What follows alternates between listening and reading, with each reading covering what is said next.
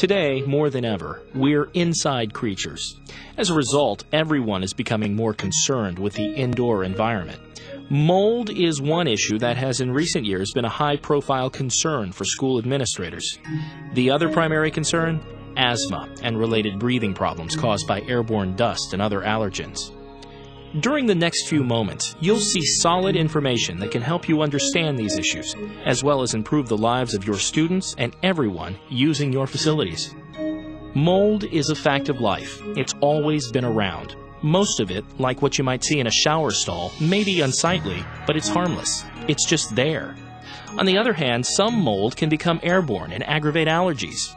And if not dealt with in a timely manner, this type of mold can become a serious health hazard. What causes mold? Several conditions make its growth more likely. Among them, a food source, paper, wood, natural fibers, even dirt.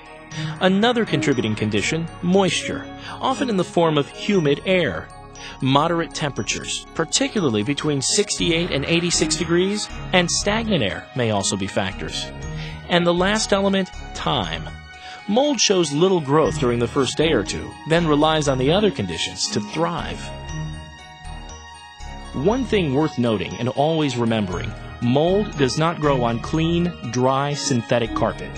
Repeat, it does not grow on clean, dry carpet. One of the biggest sources of mold and its spores, improperly operated and maintained HVAC systems.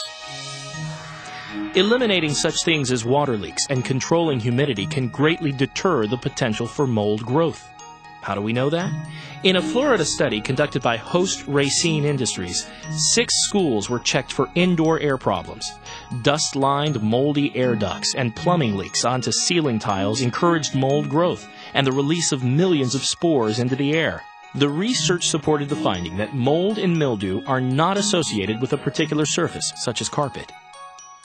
The study also confirmed that carpet cleaning significantly reduces the level of mold spores in carpet dust, with no increase in airborne levels.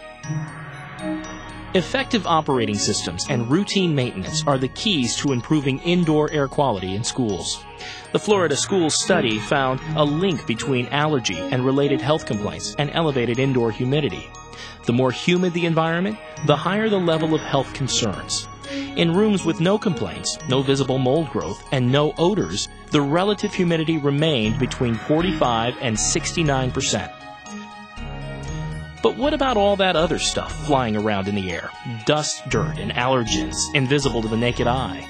Medical experts agree that airborne particles frequently trigger nose, sinus, and lower airway problems. A close look at scientific testing using computational fluid dynamics modeling confirms what's really happening in a carpeted classroom. These simulations were conducted using supercomputers at Solutia Labs in Pensacola, Florida.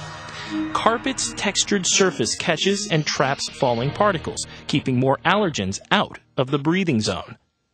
These trapped particles can be easily removed and contained using a CRI Green Label approved vacuum. This is especially critical for students and others with allergies, asthma, and breathing concerns. Similar modeling tests simulating rooms without carpet confirm these findings. Because children tend to be more active and closer to the floor, they are at greater risk. In an uncarpeted room at a child's height, substantially more dust and allergens are suspended in the air and breathable. This graph is based on quantitative indoor air quality sample testing in controlled rooms, one carpeted, one not. These results again confirm carpet's particle trapping effect. Another important study, completed in 2002 on behalf of the European Community Respiratory Health Survey, adds further credence to carpet's positive respiratory role. This study found a statistically significant relationship between reduced asthma symptoms and carpeted bedrooms. What about cleaning? An approved vacuum with fully contained filtering system captures 350% more allergens than typical cleaning methods for uncarpeted floors. These results indicate the difference cleaning methods can make. The approved vacuum was dramatically more effective at keeping dust particles out of the breathing zone than dust mopping the hard surface. Of course, for a wide range of advantages unrelated to air quality, carpet is the wisest flooring choice for the educational environment. It's the preferred classroom flooring among more than 70% of all U.S. teachers. Its tactile surface helps reduce slips and falls, and its cushioning effect reduces the severity of injuries should a fall occur. Carpet also provides much better acoustics for learning. It's 10 times more effective in reducing airborne noise. And carpet is easier and less costly to maintain than other flooring surfaces. Bottom line, for the two major indoor environmental health concerns facing schools today, mold and airborne particles, and for so many other reasons, properly maintained carpet can provide a real benefit.